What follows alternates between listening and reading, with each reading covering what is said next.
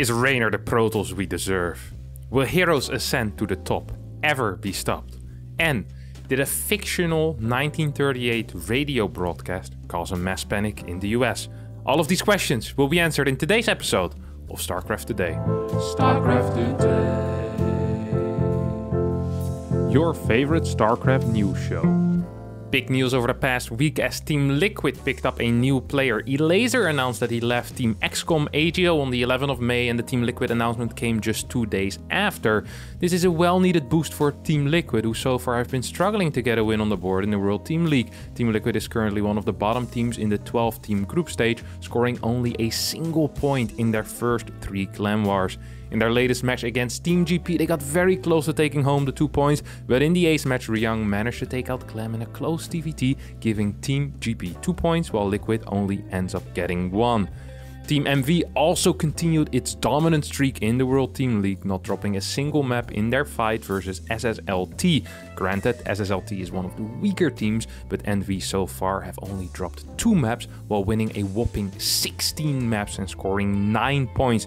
This is making them the team to beat in the league so far.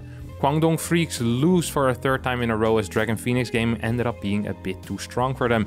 The Freaks are currently 0-3 in the league, but as they have played the arguably 3 strongest teams in DPG, Envy and Kaizi Gaming, they might still have a chance at the playoffs if they manage to step it up soon. In Good Game Gaming versus Alpha X, Good Game Gaming fell 1 map short of sending it to the ace match. Dream managed to get a win, but Ratata did not manage to take out Australia on Pride of Altaris, and as a result Alpha X gets the full 3 points, currently putting them on a shared 3rd place together with Kaizi Gaming.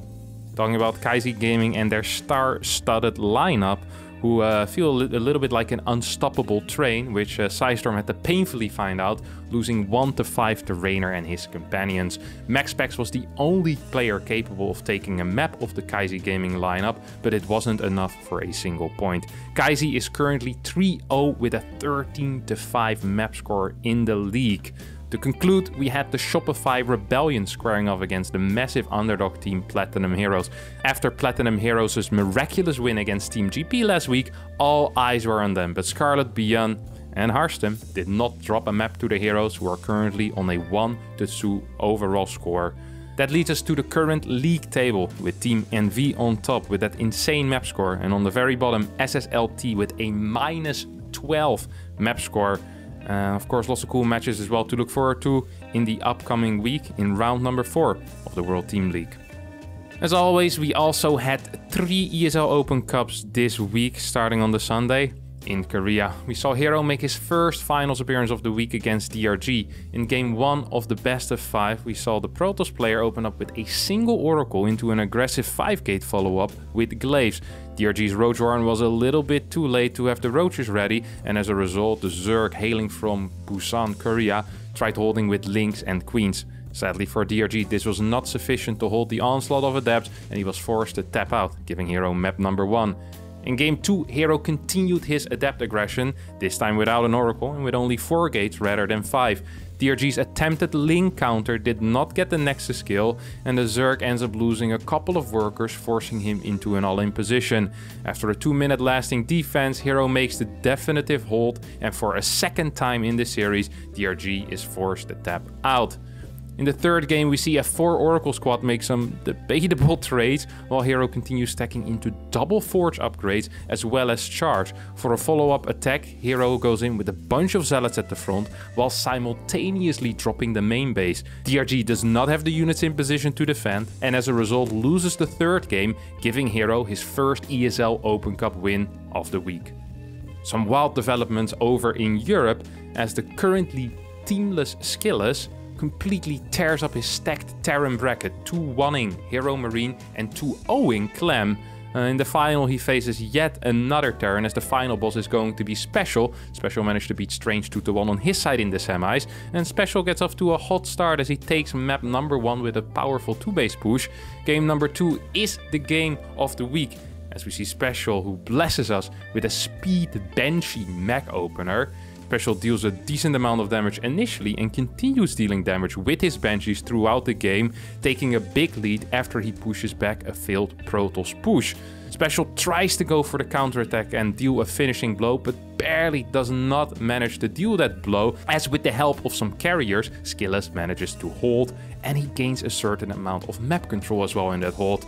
With that map control, he eventually sets up a big run by to the third, while simultaneously taking out Special's 5th base. Special can't hold on any longer and is forced to tap out, tying up the series 1-1. In the third game, an initially failed 2-gas opener puts Skilles in a small lead, and when Special decides to follow this up with an SCV pool on 2 bases, Skilles barely manages to hold, takes the lead in the series for the first time.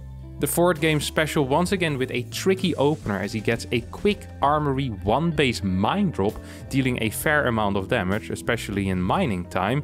Special's follow-up push, however, does not quite seem as convincing, as Skilles holds with a couple of batteries, some chrono boosted immortals, giving the teamless player his first ever ESL Open Cup win in Europe. Big congratulations to Skilles, and we will be moving on to America, where quite frankly some weird stuff was going on. MaxPax losing to Armani, that might not be too weird in itself. And it might also not be the biggest surprise that afterwards Reynor manages to take out Armani, if it wasn't for the fact that Reynor was playing PROTOSS. After Reynor almost managed to take out MaxPax last week with his Terran in the NA ESL Open, the young Italian decided that this week it was a PROTOSS week and that Armani was the perfect victim, and Reynor actually managed to 2-0 the Korean GSL player with his off-race. This is extremely rare to happen, where someone just takes an entire series. Last week we already saw him taking a map against MaxPax, now he's taking out Armani 2-0, perhaps he's playing random in the next DreamHack Valencia regional, who knows what his plans are. Reynor, however, did get kicked out in the next round by Beyond, but a very impressive run nonetheless, reaching the semi-finals and even getting 2 ESL Open points, that is more points than I currently have from ESL Open Cup, so very, very impressive. Beyond did go on to face Hero in the finals, but Hero seemed on another level as he played a series where he seemingly always was in control, even when he wasn't. Even when he was down in supply while playing a Phoenix Charge Archon composition in the first 2 games, it still felt like Hero always was in control. In the third game, after being up 2-0, Hero switches it up a little bit with a triple Oracle opener into Blink. Beyond kept trying to break Hero, but the phenomenal defenses of the Protoss player was never broken, and Hero thus wins his second ESL Open Cup of the weekend in another absolutely fantastic and stunning performance. Hero has been winning ESL Cups left, right and center for the past, I want to say 6-7 weeks or so, and he's in absolutely fantastic shape. I can't wait to see him at an offline event fight, especially against some of the European Zergs. Before we answer the most important question of the week, we of course still have the clip of the week as well, where this week we have some great splits against Disruptors by a Zerg player actually, as Lambo shows us how it's done. Swarm forces under attack. Hive cluster under direct assault. No, not deposited. Supply limit reached. Hive cluster under direct assault. Supply limit reached.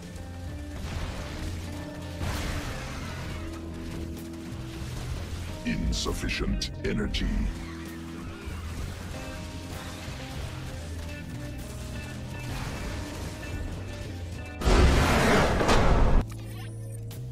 Absolutely fantastic control against these Disruptors, showing us that perhaps it's the Zerg who have the best splits. After years of playing Ling Bane Wars with each other, they're the ones that know how to truly dodge splash. Take that, Terrence. That leads us to a brilliant story about a radio broadcast in 1938. This radio broadcast was an adaptation on the 1898 novel War of the Worlds. The episode opens with an introductory monologue based on the beginning of the original novel, after which the program takes on the format of an evening of typical radio programming, so music, being periodically interrupted by news bulletins. The War of the Worlds broadcast has become famous for convincing some of its listeners that a Martian invasion was actually taking place due to the breaking news style of storytelling employed in the first half of the show. However, it is uncertain how many people actually believed that a Martian invasion was happening. So they did some research, and it wasn't a super popular program, but there were some people that were relatively panicked, and I think there was in certain cities a 40% of increase of calls to the police or something like that, so pretty minor. However, there also was a Spanish adaptation of this program, and it was produced in February 1949 by Leonardo Paez and Eduardo Alcaraz for Radio Quito in Quito, Ecuador.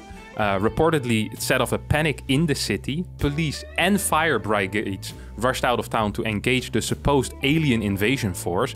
After it was revealed that the broadcast was fiction, the panic transformed into a riot.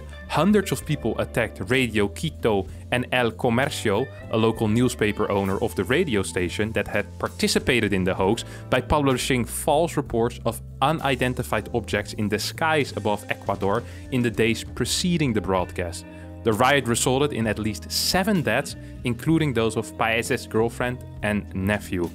So, pretty sad ending to this otherwise a pretty interesting story. That's going to be it for today's episode of StarCraft Today.